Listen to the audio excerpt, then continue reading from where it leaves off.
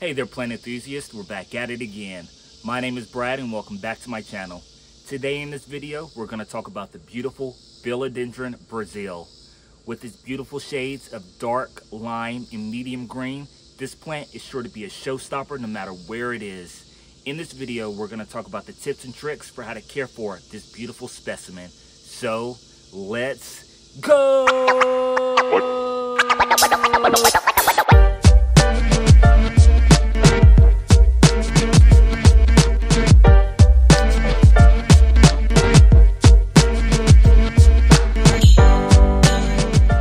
Philodendron Brasil is prized for its unique foliage.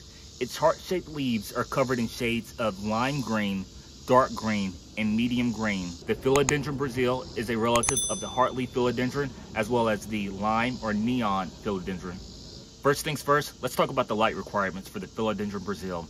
The Philodendron Brasil prefers bright, indirect light. That will help it get these beautiful variegations in its leaves. Sometimes you'll notice that the leaves will either be a solid green color or a solid lime color. This is for a couple of reasons. The solid dark green color is typically a sign that your Philodendron Brasil isn't getting enough light. Be sure to give it more bright indirect light to see if that will help to get those pops of variegation that the Philodendron Brasil is known for. If on the other hand you notice that your leaves just become lime green, chances are your Philodendron Brasil might be getting too much light. I wouldn't worry about it if you just see one lime colored leaf. However, if you see multiple lime colored leaves appearing one after another, it might be time to reduce the light levels just a little bit. Next, let's talk about the temperature requirements for your Philodendron Brasil. Remember, this plant is native to the tropic regions. With that said, it can still tolerate temperatures as low as 65 degrees. However, it prefers those warm temperatures of around 85 degrees Fahrenheit. Next, let's talk about what humidity levels your Philodendron Brasil prefers. It prefers to have humidity levels in the 50% plus range. This usually isn't a problem during the summertime because those warm temperatures are able to hold more moisture in the air. During the wintertime, however, you may notice that the humidity levels around your plant may drop. The easiest, most efficient, and best way to raise those humidity levels is to purchase a humidifier. This isn't a requirement. However, if you notice brown edges on your Philodendron Brasil, it might be time to look into getting a humidifier or finding other creative ways to raise the humidity levels around your plant. Soil is also a very important and often overlooked component of caring for your Philodendron Brasil. This particular Philodendron Brasil is mixed in a combination of potting mix as well as Purolite. I like to use a 2-1 ratio. That is, for every 2 cups of potting soil, I use 1 cup of Purolite. I find that this gives it the best drainage while also retaining the proper moisture that your Philodendron Brasil really needs to make sure that it feeds the beautiful leaves that it has. It should also be noted that your Philodendron Brasil is susceptible to root rot. You need that drainage to prevent the root rot from occurring. If you do experience root rot on your plant, simply lift the root ball out of the pot and use a diluted solution of hydrogen peroxide. Spray it on the roots, dry the roots, clean the roots, and once that's done, pot it in some fresh potting mix and you'll be good to go. Next, let's talk about the potting size for your Philodendron Brasil. This is a very controversial topic. A lot of times you'll see people say, well, your pot shouldn't be too big and shouldn't be too small. The reason why your pot shouldn't be too big is because people have the tendency to overwater rather than underwater. If your pot is too big, you'll be more susceptible to overwatering. However, your plant can survive in an oversized pot. This particular Philodendron Brasil is on a moss pole. Because it's on a moss pole, I'm not really concerned about the pot size that my Philodendron is in right now. This is a 6-inch terracotta pot, so it tends to dry out more frequently. What I like to do is I like to bind my Philodendron Brasil up the moss pole and I actually water from the moss pole as opposed to in the pot. With this method, my Philodendron Brasil has absolutely thrived. The leaves have continued to get larger and larger and larger, and I haven't had any signs of root rot whatsoever. If you prefer to keep your Philodendron Brasil in a regular sized pot, that's fine too. What you want to make sure that you do is every once in a while check the root ball to make sure that your plant is not being too saturated with water.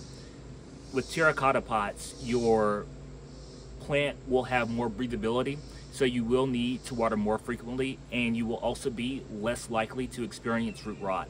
If, however, you're using a nursery pot or some kind of ceramic pot, you might want to check every once in a while that the bottom of the root ball isn't soggy, as well as wanting to make sure that your roots still look healthy. You want that nice white root growth on your roots. If you like videos like this and would like to see more videos about tips, tricks, and care for popular houseplants, please be sure to subscribe to my channel. It's totally free and would mean a lot. Thank you so much. Now back to the video. One popular question that I get about caring for the Philodendron Brasil is, how do you get your leaves to go from this small leaf to this bigger leaf? There are a couple of things that you can do to get your leaves to become bigger. The easiest thing to do is to grow your Philodendron Brasil, or any philodendron really, on a moss pole. The moss pole encourages your leaves to get bigger and bigger as it begins to vine up. As you can see in my Philodendron Brasil, the leaves continue to get bigger and bigger and bigger as the vine gets longer and longer and longer. Another method that you can use to get your leaves to become bigger is to fertilize. Use a well-balanced liquid fertilizer. I like to use a 10-10-10 solution. This liquid fertilizer, I don't dilute in any way, meaning if it says for me to use 1 tablespoon per gallon of water, that's what I use. Some people like to do a half dilution. I don't really run into a problem with fertilizer burn because I like to water my Philodendron Brasil from the top of the moss pole. So I would recommend that you give this a try if you're struggling to have your leaves become bigger and bigger. You might notice that in time your Philodendron Brasil is throwing off leaves that are smaller than the previous set. Chances are when this happens, it's because your plant is root bound. Check to make sure that your plant isn't too root bound. If it is, all you have to do is just size up in the pot. Next, let's talk about yellowing leaves. Yellowing leaves can be a sign of either under or overwatering as well as pests. The first thing to do is to examine for pests. Examining for pests is pretty easy. All you have to do is look on both the front and underside of your leaf to see if you notice anything suspicious.